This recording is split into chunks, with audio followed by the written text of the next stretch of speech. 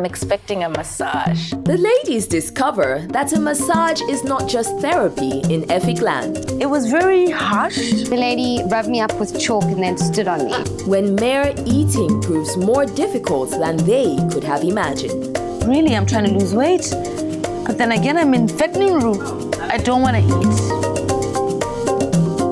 Gotta find space. It wasn't a very easy meal for me. Teach you some seductive moves so that nobody takes your husband.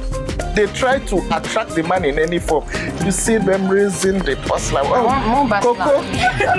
In the past, the Efik men, honestly, if you bring this kind of waist you are bringing now, they wouldn't want you. You know what they like? When this place is thick. And that's why we put women into fattening room. Fattening room. Tonight on Ebony Live TV.